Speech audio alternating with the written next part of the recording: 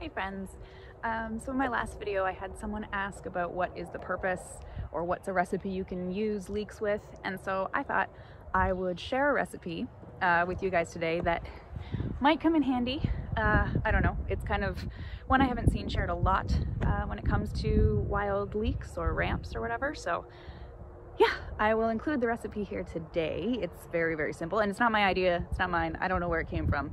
I don't know who to give credit to this recipe for because it's all over the internet, but this is like a vegan version of it. So anyway, I'm going out to get a few more wild leeks so I can show you guys exactly what I'm talking about. But yes, recipe today.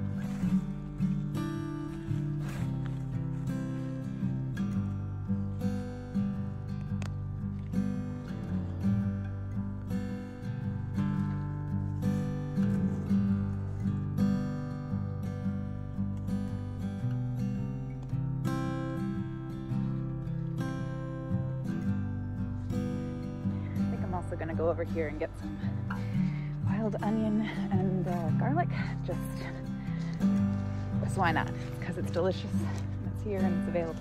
I'm in like behind my garden right now, and this is where all the garlic and oh yeah, oh my god, if you guys could smell that, it's divine. I know I said I was just making a recipe with leeks, but it's just a in general foraged recipe now. That's what's happening, because and there's also cleavers or sticky weed popping up and like little baby nettles over here, so I might throw in a few foraged items. We'll see what we end up with.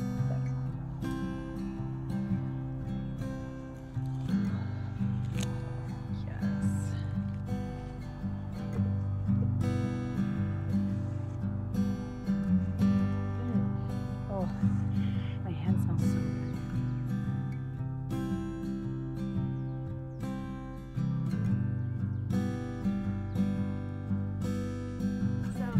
I'm also picking a little bit of garlic mustard. Oh, you can't even see me. What am I doing? Okay, so I'm also picking a little bit of garlic mustard to throw in there because, well, one, we have a lot of it and I just want to get rid of it because it's invasive. But two, all plants or all parts of the plant are edible, including the root there, and it has like a faint garlicky and mustardy flavor. So yeah, I mean, you can dry it, you can freeze it, you can make it into like a sprinkle, kind of a seasoning to add on into other dishes or whatever, but we have a lot of it, so I'm going to eat it up and get rid of it. And also the kale in my garden. I don't know if you guys saw that older video, the video from last year where I said, oops, I made a mistake in my garden and planted kale like way too early. Well, I did, and don't do that. But the overwintered kale is actually doing all right, and we have some little leaflets here that I can grab and use up. And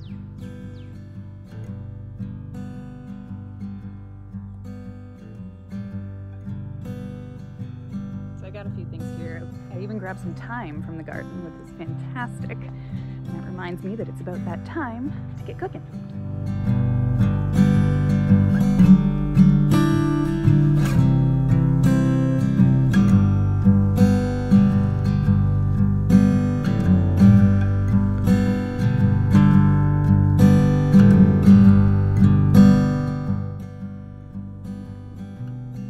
First, make sure you wash your greens thoroughly and bring a pot of water to a boil. What you're going to do is blanch the ramps in boiling water for 30 seconds and then take them out and rinse them in ice cold water immediately to stop the cooking.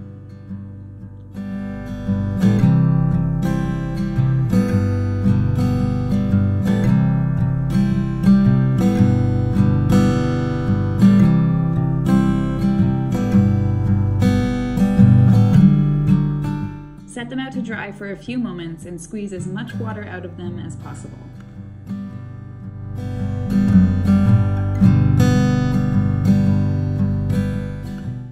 chop everything up and add them to a food processor along with your vegan butter of choice and a little bit of lemon juice or lemon zest.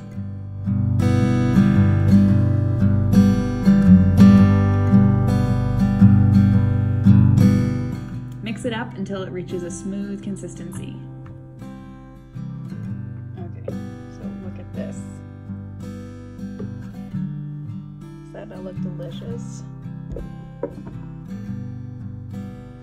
Okay, so now that I've got it all blended up, what I'm going to do is put a little bit in a jar for like the next few days, week or so use, and then the rest I'm going to put in parchment paper, roll it up and freeze it, and that way whenever I'm doing cooking or something, like if I want to flavor a dish or add it to spaghetti or add it to like flavoring tofu or something, all I need to do is slice off a little piece of the butter and put it in the pan and it's good to go. So yeah, that's what I'm going to do.